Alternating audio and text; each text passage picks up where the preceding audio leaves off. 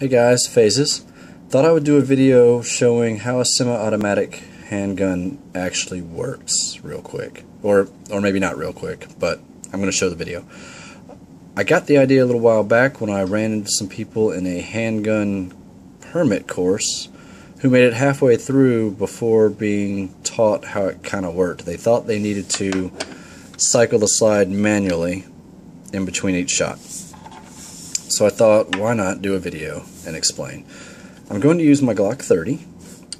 It's safe. There's nothing in the chamber. Nothing in there for demonstration purposes. And then I've got a couple of more that I may or may not use. I don't know. You know, I'm winging it. But this is my 27. It too is safe. See, down there. And then I've got a Glock 20 that is taken apart in case I need to show something inside of there. So this is a cycle. It's kind of a circle, and I don't know where best to call the beginning. So we're just going to start here. We're going to assume this is the start.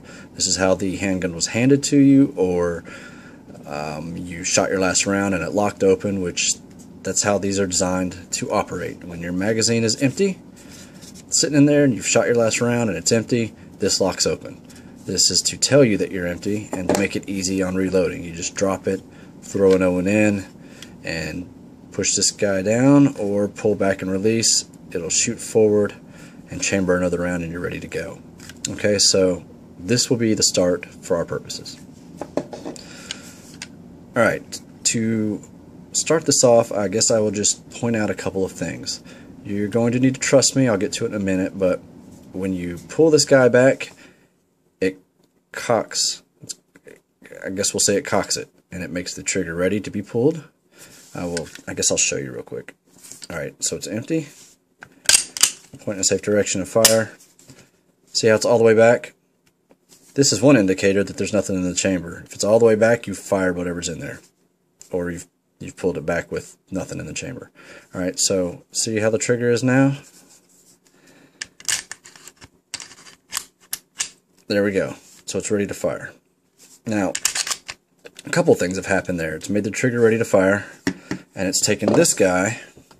This is the backmost of what is called the striker, which I will get to in a minute, but it's pulled it back. It's a spring-loaded, kind of a big, long pin.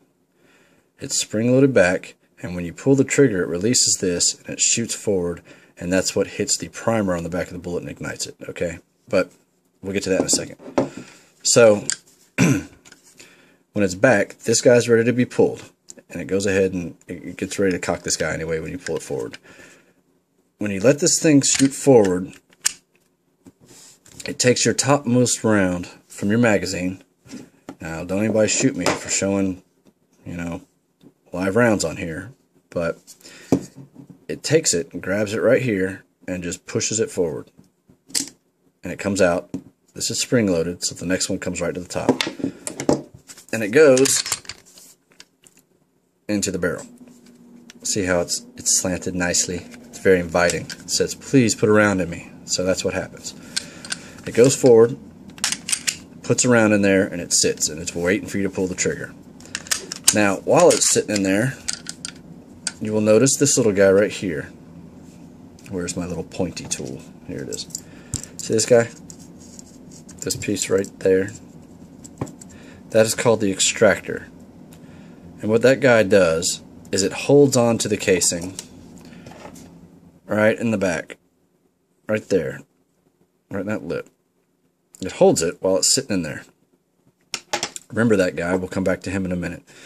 Now he's also a little indicator on Glocks and a number of other models, but certainly on Glocks. See this, how it's flush right here when you look down it?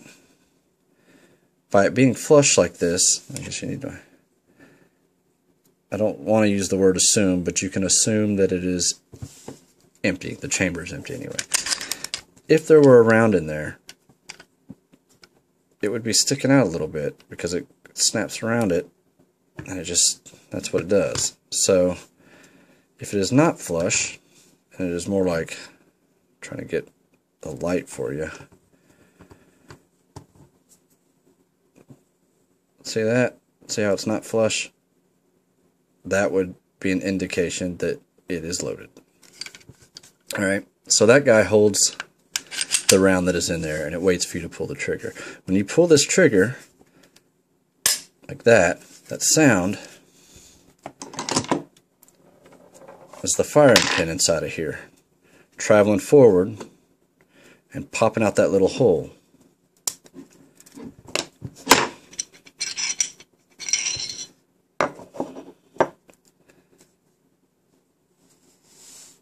See that little hole right there?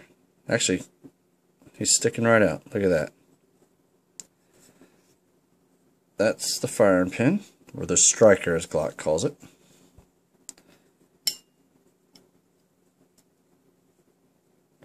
Now it is gone. This guy's blocking it. Right? That's part of the safety. And I'll get to all that in another video. But anyway. So it shoots forward when you pull the trigger, and it hits this little guy right here. That little circle. That's the primer. And what that does, it takes all this gunpowder that's in here, and it makes it go boom. It goes boom pretty big. I guess it's small. It's relative. It's all relative, but it's a pretty big boom for that little bitty guy. And what that does, when it explodes, the round comes out of this casing and travels out the barrel. And the force also causes the whole slide to shoot backwards. So if you've ever watched videos, if you've seen anybody shoot, watch them in slow motion, you can see it. It goes kaboom, and the bullet shoots out, which you typically don't see without a really, really high frame rate camera. And the slide goes back. When it goes all the way back, remember that extractor I told you about? This guy? Remember him? Well, he's holding on to the bullet, right? So when this thing comes back, it pulls it out of the barrel until it hits this, which looks, maybe see it right there. So comes back, pulling it back, but then it hits it. And once it hits it, it's only being held on this side, comes back, hits it, causes it to go like this, and the casing shoots out. It ejects out of this port. Goes that way. Now, see how there's no spring down here? These things are spring loaded. That's what this was. I will show you that really quick. Look at this guy. So these sit right here, and they're different weights based on different calibers. The explosion is varying. Okay, this is, I think, 20 pounds is what it takes of force. But I will show you.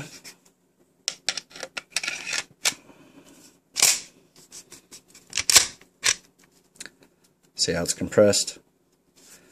That's what causes this thing to shoot forward. Here, I'll just do it. So, explosion, goes all the way back, ejects the casing, comes back forward thanks to this guy. And when it comes back forward, it starts the whole thing over. It takes the next round and feeds it into the chamber. And you're ready to go again. It's just like that. These bullets have a lot of force. They come out very, very quick. Kind of depends on a number of factors. How hot they're packed, what caliber they are. But they come out, 800 or 900 or 1,000 feet per second. Heck, the 20, this guy, it's got some rounds that come out at 1,500 and 1,600 feet a second. If it maintained that kind of velocity, it slows down as it goes, obviously, but if it maintained, that'd be a whole mile in like 3.5 seconds or something. It's pretty fast. I don't care who you are or what caliber you have, you're going to regret kicking in somebody's door if they hit you with one of these things. Anyway, so the force from that is able, that's some real force right there. So, that's it. It's very basic. It's pretty easy. It's kind of ingenious. That's the full tour. If you have any questions, hit me up. Let me know. I will try to explain further. I'm also going to put together another video showing the trigger and the safety. I think it's called the safe action, the Glock safe action. It's pretty cool. You've heard people say that you can throw a Glock and you can drop a Glock and you can kick it down the road and throw it off a cliff and it'll never fire until you pull the trigger. That's true. It's physically impossible, and I can show that, and I plan to in another video. Thanks for watching. Let me know if you have any questions.